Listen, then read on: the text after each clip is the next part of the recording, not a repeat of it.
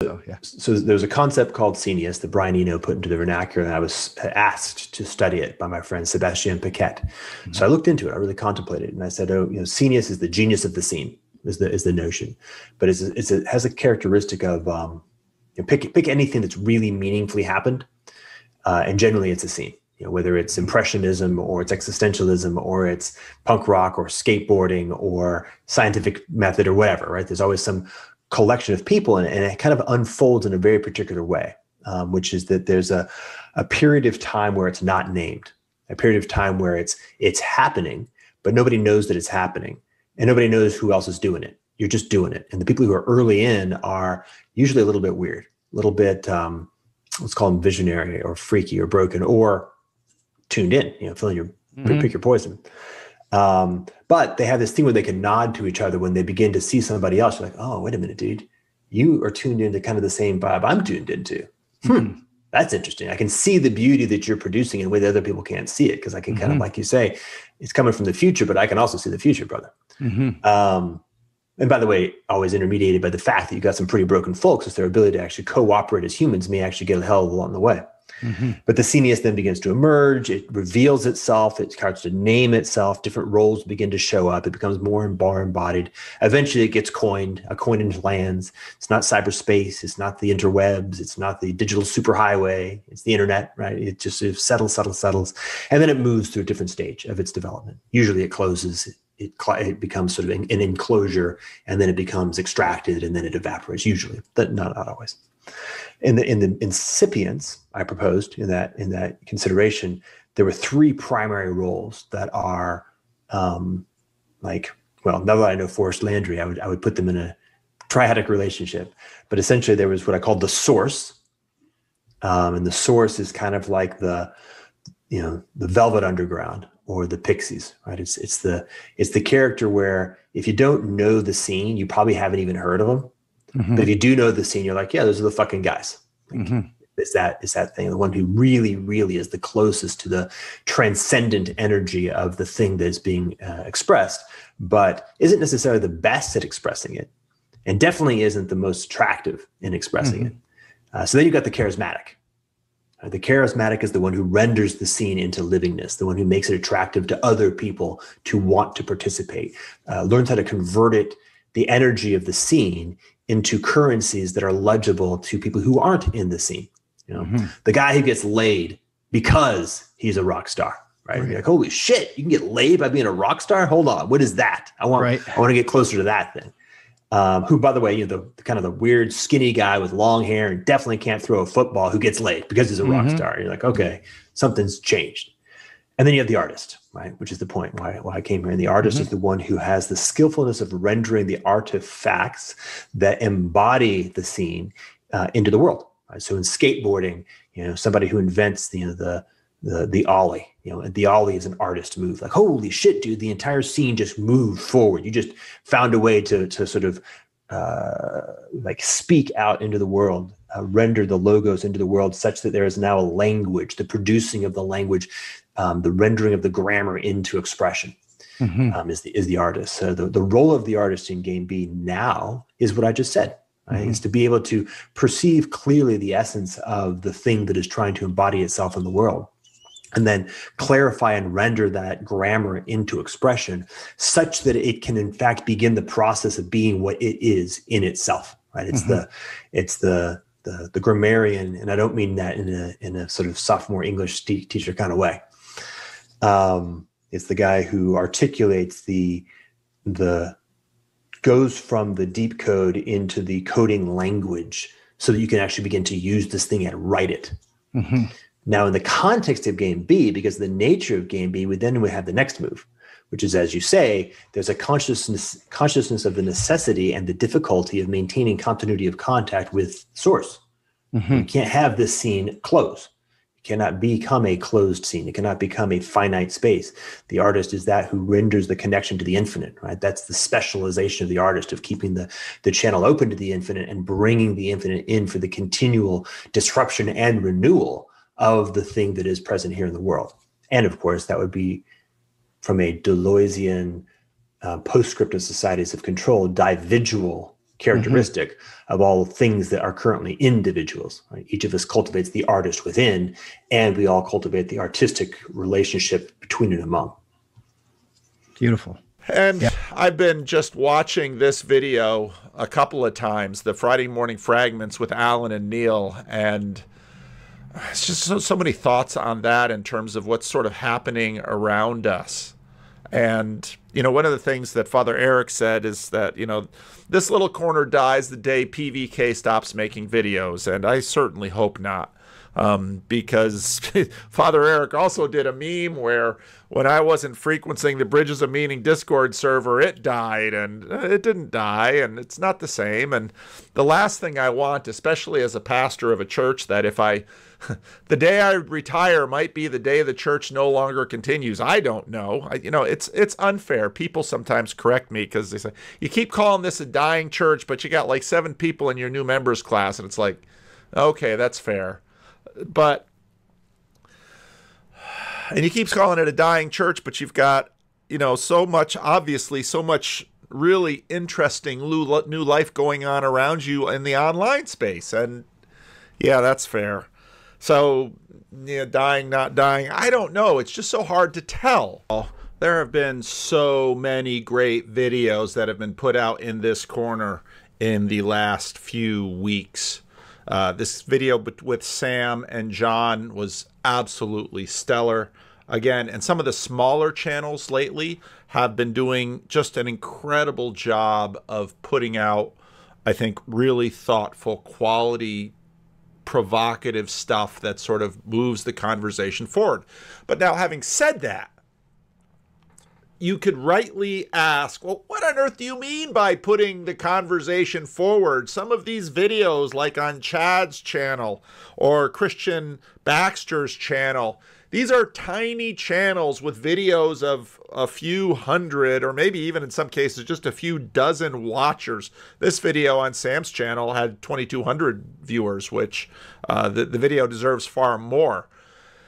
So I can't cover everything, but this one raises questions about the questions that I just asked. These questions are so important, and they're so difficult, and they're so fraught. I really love how Sam brought time into it, because can you trust? And it goes beyond whether someone is sincere, well-intended. And then, because the kind of truth required is, and again, this brings me back to, we are smarter as communities. Let me pull in what Christian Baxter did. Christian made this video, which was sort of a compilation of a bunch of things. And this is a conversation that I had with a pastor, a church planter from Arizona, who at the end of our first conversation was basically saying, from a few years ago, what is God doing with the internet? And, you know, we're watching these channels together, and we're talking together, and we're sort of connecting, and nobody has a handle on it right now. Like, they're very concerned about AI, because you can spin out all of these AI videos, and YouTube doesn't want to be filled with AI videos. They want to be filled with people. So even YouTube itself has a sense of the wisdom will be found with the connection between people. And so first it was all clips of Jordan Peterson. And of course I used clips of Jordan Peterson, but I used it for commentary and then conversation. And what's been happening in the corner has been the multiplication of new channels that are replicating the process. But they're not doing it just, you know, to get clicks. They're doing it to participate in the thing together. And, well, you know, questions will arise. Can I trust Paul Vanderklay? Can I trust Cal Zeldin? Can I trust Christian Baxter? Can I trust John Vervaeke? Can I trust Grim Grizz? Can I trust this little corner to yield wisdom? One of the things I wanted to just get into with you was this happened just a few days ago on your conversation on Grail Country with Tim. Like how did that hit you in the moment? Because you were right there with him, and he was opening up about deep pain related to the church or Christianity, and you were kind of right there with him. You know, Grail Country is a channel we call in this little corner of the internet. They'll read something deep from Virgil's, Dante's Inferno, or some historical orthodox, or something like a passage, and then or a really heady book with Luke Thompson, and then they'll open it up for people to just hop out of the chat into a stream. And people just, they don't always stay on whatever we're talking about. It just goes. It's like a digital hospitality. And there's people that are Christians, non-Christians, people from different stripes of Christianity, there's Jewish people on there. And you found yourself coming up, like you said, to discuss something maybe about Judaism. And Tim, who was on there, you said, you kind of stopped and you said, wait, so where are you coming from? I don't know you, Tim. Are you a Christian or not? And he had been on streams. I've seen him on streams before. I've been in streams with him. And he just kind of was at a point in his life, for whatever, where he was about to say, I'm quitting giving shits right now. Yeah. And I'm going to be honest. I'm just letting. And he said, Tim, are you Christian? Do you think of yourself as a Christian? I don't know your background. I don't identify as a Christian. Read the fifth Publicly. That's helpful. I didn't want to assume. Yeah. Well, you can, like Jordan Peterson. Do you believe in the physical resurrection of the Lord Jesus Christ, Tim? Yeah. So I think it was imprinted upon me as a child, like in the same way that like violence can be imprinted on a child, right? Yeah, and word. And so like, wow, it's when you add flour and bake a cookie, you can't take the flour back out. It's become a new structure, right? And so like when I think about my Christianity, it's like the fellowship wandering through the halls of Moria, of like an artifact, a monumental artifact that's upholding, a person, which is me. But like I've many times asked God, Jesus, the Holy Spirit, whatever, to enter my heart, to relieve me of pain, to help me.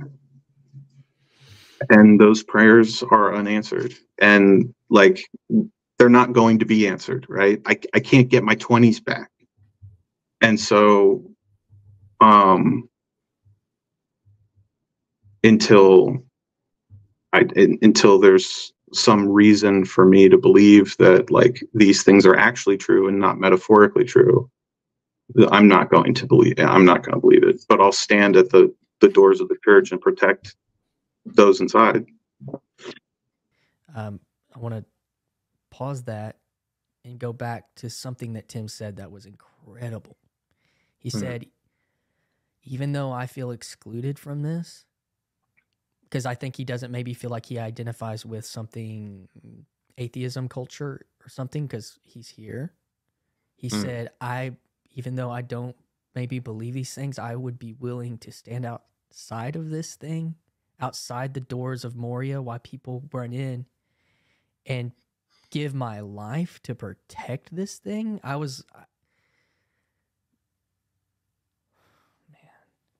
Yeah. He was using that Lord of the Rings metaphor, and I didn't know what to think about that, because what does it mean that you would give your life to protect the people that would betray you, but you don't believe it? Like, that sounds very close to Jesus. I had an experience. So I was raised in a charismatic Catholic community, very much in the lineage of the Duquesne Pentecost occurrence. And we like sort of what I tell people is like we viewed just regular Catholics that like just went to mass on Sunday. Those were like muggles to us.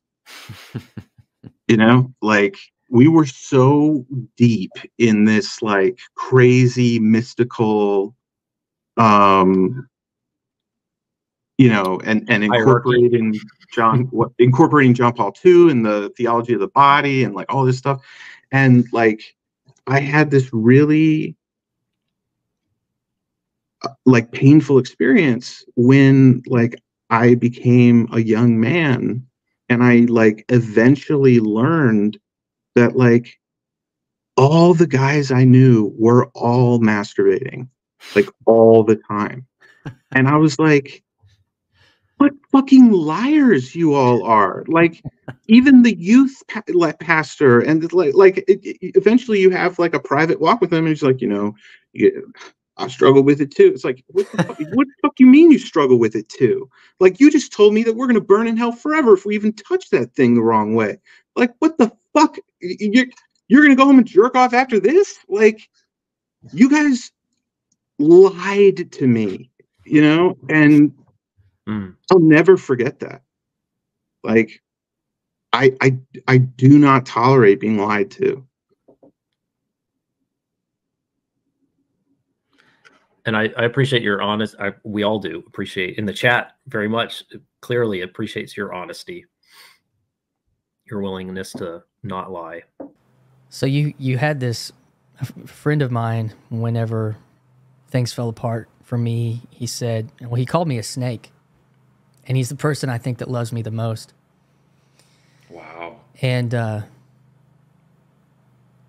this was in that journey, that in between that week or two.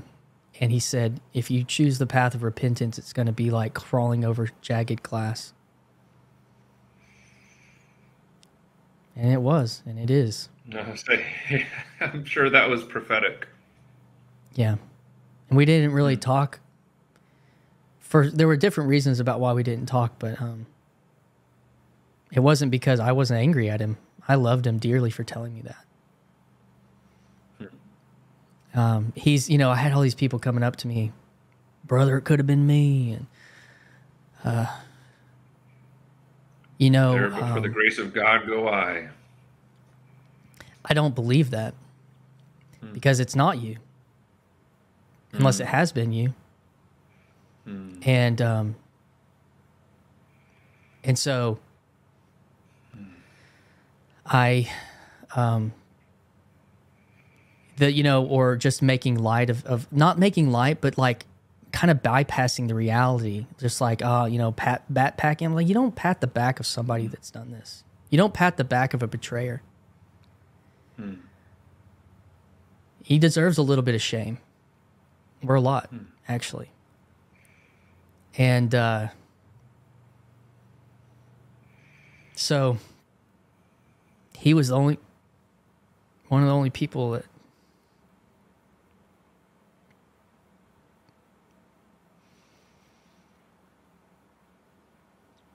told me the truth in that way. There were other people that told me the truth. I needed friends. I needed people to come around me. So it's not a complete like, you know, oh, don't love me. I needed people to love me, but like, so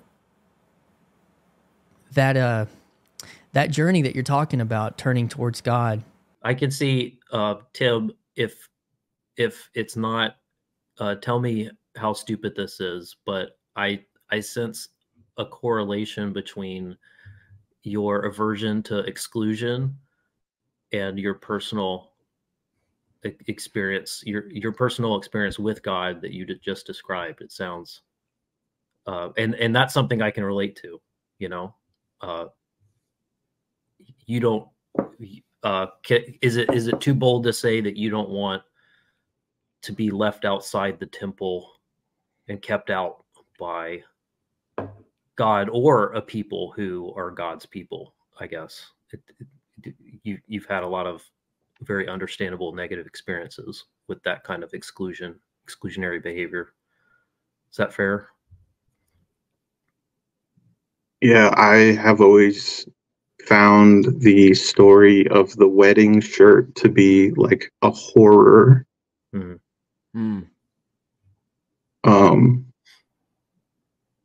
Because I often find myself without a shirt.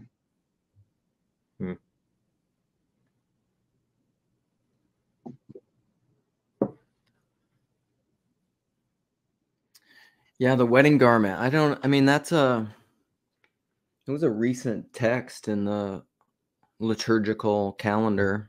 I don't know. That's one of those texts that I don't, I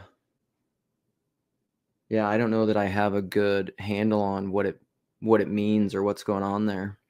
I mean, you're talking about the parable of the wedding feast and the wedding garments, because there's like this weird, I mean, if I'm remembering it right, there's this weird thing because there's the people that are invited who don't show up. And so then he sends the servants back out and says, go to the highways and the byways and just gather whoever will come. Everyone. Right. And so it's the first off excluded. It's the non-invited people that then are invited. And then those people show up. But then in the party, there are some that are seen to be without the wedding garment, which is like what the dynamics of that are. Because if I remember right, culturally, I think it's traditionally, like a lot of people didn't have nice clothes. And so there was this idea, but it's a celebration. So there's wedding garments. And so then the host would often give wedding garments for people to put on so that everyone was dressed appropriately for the celebration. So then what does it mean? To adhere to the custom. Yeah. Like they had, the custom was that everyone had to be wearing these garments. And there was like, what are we going to do? These people are poor. They don't have any garments. It's like, we'll make them garments. We'll clothe them. And one guy is like, I don't need that. I don't want to wear that shirt. And he's dragged out, right? And I think that's where that phrase of wailing and gnashing of teeth comes from. Yeah, which is actually a riff on Isaiah, I think. But yeah. Well, for some reason, my imagination produces an image of what it's like for those outside of the feast better than I can imagine the feast. Almost like... That's because you've been deeply informed by the outcast, by Christianity. This is a testament to him and his emotional maturity that we discovered just in conversation. I don't know, or I was catching up to him about how it's really about like like having radar for identifying exclusion and when people are being left out of the picture unjustly or maybe justly. I think he was struggling with that, but like when do the gates get closed? Are the gates closed for me? I see a lot of people who say a lot of nice things. They talk about being good people, but they have struggles like I do. And I feel like hypocrisy is being used to keep the doors out for, but maybe I don't deserve to come in, I think is kind of what was the unspoken spoken that he was kind of navigating. And that's what was really interesting, because that's a really that's a really profound moment and it has to be dealt with care, obviously. So I was just trying to chat about that a little bit in the little way I know how, which is like bringing it back to a topic, like bringing up Ezekiel or whatever I did. But but that's really cool. I mean, there were more moments like that, that'd be really cool. I want to click the link now and just like talk about my sins or something. Well, yeah, man. Confession, confessor is something deeply meaningful to me. Yeah. Digital hospitality. Where are we? There's this one thing MJ says I have to get to, and then we can stop. Of course you are supportive. You're just giving back what's been given to you. The veneer of non-judgmentality is alluring, to be sure. That is, until you begin to see through it. And then you're not only judged, but strongly opposed. Boy, do I miss Joey. If it wasn't for Sam, I'd honestly have nothing to do with this digital space, but I'm glad I'm here. Although I don't see things as most here do, I'm happy to learn about other people's perspectives and share my own. However, I'm aware that this isn't real life, and I don't use it as a substitute for our relationships. That's the part I had to speak on. This is real life. You're staring into your device, being an attentional node or communion digitally. This is what you're really doing in your real life. These are actual human beings on the other side. There is no fourth wall. You've been under a spell. There is no audience.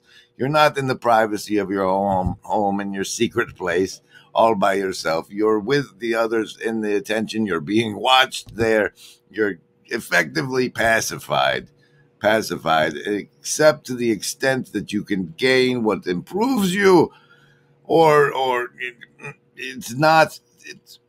These aren't. I mean, I've been sent on 3 trips by this in my real life. I've been to California and Wisconsin and now Florida. This is very much my real life, MJ. I don't know how to end this. Hi, Clara. Hi, Clara. Okay, guys. This is going to be very strange. I have no idea what is about to happen, but I would like you to get to know Clara. Clara, would you like to introduce yourself and tell us all about why you are here? Well, hi. Why I'm here is it's an existential question beyond me, but I am really grateful for you having me here. I'm a sociologist. I study how people move into and out of their religious identities, other identities, and I'm really interested in kind of seeing what's happening in the corner. How people got here, what they do, what they might do next. Yeah. Now, how did you find Clara? How did you find PVK? I actually started this project a long time ago. I sit in a coffee shop and I do maybe what you might think of as randos conversations. I talk to people about these things.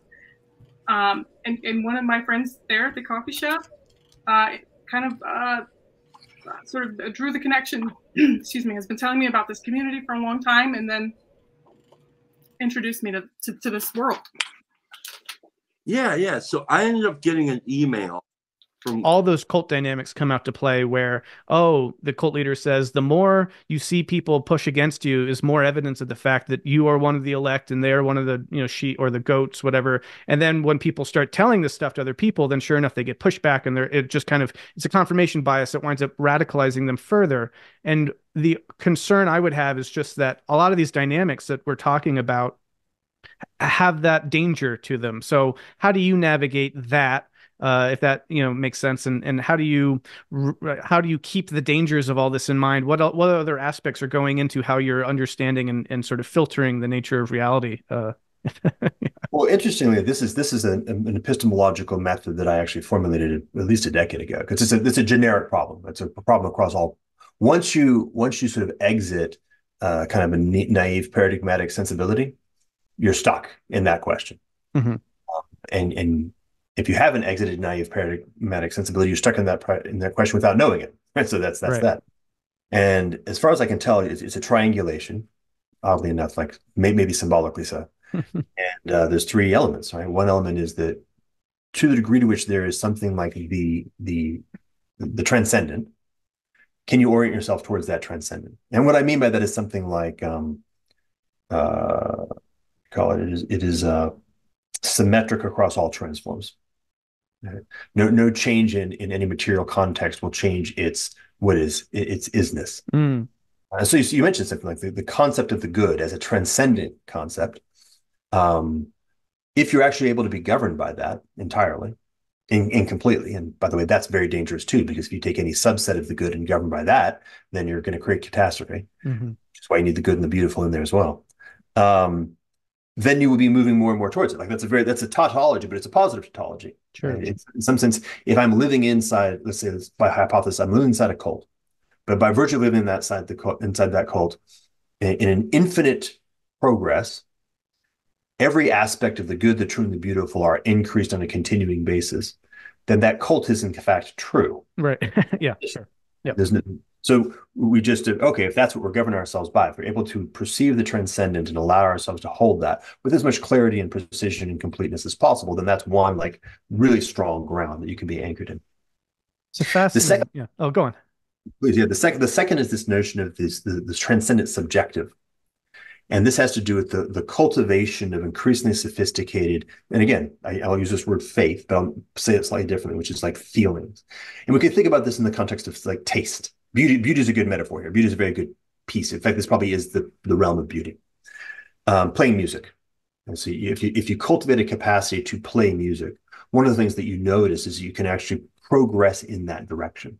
You can become more sensitive, more nuanced, more subtle. You can actually begin to appreciate qualities that maybe had felt or seemed dissonant before, but not naively, like it's this sort of very pre-trans sensibility. And that's a real thing. Like you can really notice that's an actual development of competence in some particular regime or domain, right? And again, that's a cultivation of faith. And so that element, cultivation of faith. And here, the answer would be multimodal. This is, again, what we're, from an educational perspective, you want to become a master in something, like true mastery.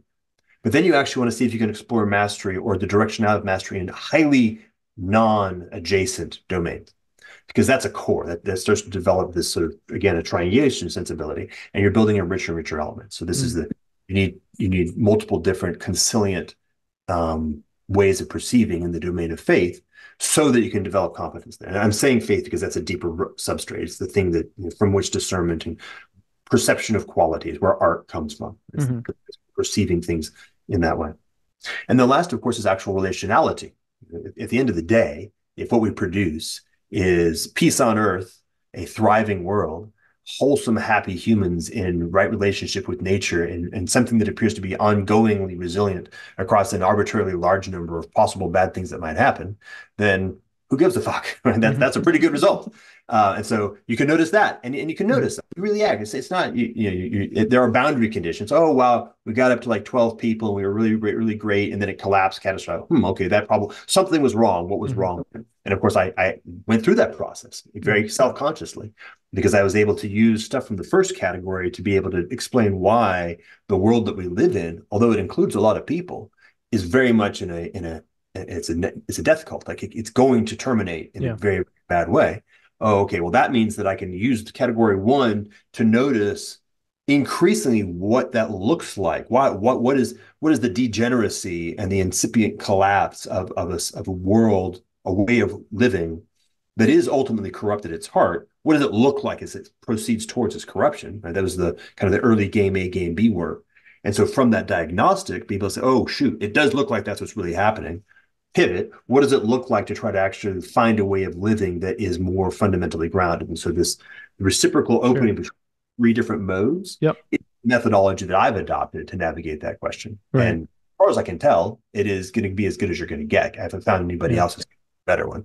No, all that lands, and I'm totally in agreement with all that. It's very interesting for me because when we talk about the dynamics at play here, when we talk about the epistemological angle and all of that, the transparadigmatic, I can, fully on board with all that. For me, the sticking point is it does relate to, and I'll be careful with my language here, but it does have to do with the way that we talk about and understand reality in sort of causal terms, which I would class as, you can use different language for that, as like conceptual, propositional, what have you. But there's a presuming way that reality is, and we use words and language to talk about it. And yes, those are just symbolic mappings onto reality, but still you can have more or less accurate mappings. And I feel like if you don't have the closest map, then you're going to have a wobble in the rest of the other things that are going on there. Like if you have a really strong community and you have a really this and that, if the community is formed around an understanding of reality that's far enough off from that reality, then it's going to introduce that wobble that will eventually kind of catch up with it and lead to some kind of self-terminating dynamic. And you could look at the history of Christendom perhaps as an example of, a version of that playing out. And so where I get hung up is not in the dynamics, it's in the way that we talk about reality, and just brings it back to some of those things we were exploring at the start, like, is resurrection, bodily resurrection, possible? Is there an eternal, place of suffering and torment for the unbelieving? Is there a transcendent being that, set things in motion? And a lot of the kind of architecture of the worldview, if that's where I reach that wall. And so, I find it fascinating. Yeah. Yes, no, yes, no, yes, but in a very unusual way. There. Move forward. Awesome. Yeah, I think we're kind of reaching that point that I put in earlier, which is maybe the distinction between metasystemic and transparadigmatic. But what I would say is something like, maps are useful, but there isn't going to be any sort of perfect map. So that we know that's not too much trouble. We probably are going to need a variety of different maps and some meta mapping differential. But there's also something else going on, which is to have an intimacy of relationship with place. I'm using the metaphor of map very directly, that, an indigenous person didn't ever have a map. They were the place. They were fully integrated with the wholeness of the place. They lived the place. They drank the place. A map is a third person relationship with the place, first person relationship with the place. And that intimacy is more fundamental. Yeah, I mean, I would say, and I totally agree with the triangulation framing of this. It might be more fundamental, but we need both of those because it's a great way. And I mean, you see this, it's very easy to get confirmation bias and animistic projection going on if you're relating to reality purely from the first person perspective. And so that dynamic you brought up earlier about having to compare and contrast and get feedback from other people, we need a corrective mechanism, so that we're not bullshitting ourselves. To me, like, science is one great way that we do that. It's not the only way, but it's one great way. So that's why I think, you need a whole kind of approach where you've got the first person and you've got the third person, and you've got the second person. You've got that all in the mix so that they are hopefully mutually corroborative. You mean you need three persons? Well, right, exactly, right. So that's a great way of just sort of like, we'll let that be what that is. So anyway, hey, this was amazing. Thank you so much, Jordan. I really appreciated this. I felt like we really got into what I was hoping to, some of the stuff we could get into.